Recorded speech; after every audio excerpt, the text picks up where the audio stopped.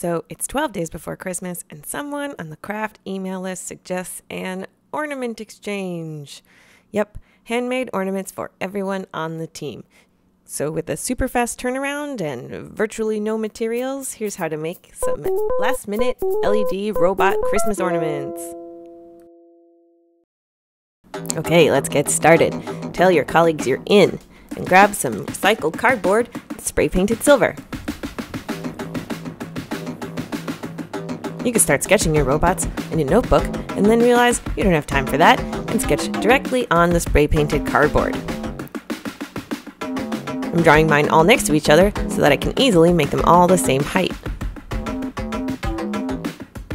Then it's time to slice and dice. Be careful with that knife, it's super sharp.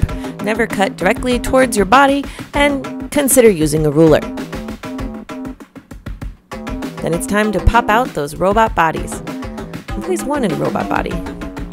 Arms and legs can easily be made from small rectangles of that silver cardboard, and they can be affixed with hot glue. Is the hot glue ready? Oh man, it's not hot enough yet. While you're waiting for your hot glue gun to get hot, get a bowl of cold water to protect yourself from burns. Next it's time to add the LED eyes.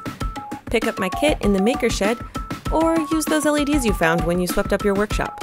Thread the leads through the cardboard. Tie both long leads together and both short leads together, much like my LED shoe clips and LED firefly embroidery circuits. Add the battery connector, positive to positive and negative to negative. Wire the leads around the battery holder and check to make sure that it works. Put in the battery, let the LEDs light up. Okay, great. While it's still working, hot glue the battery connector down.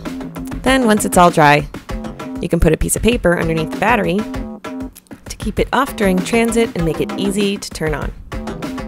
Finish it up by gluing on a little string to attach it to the tree.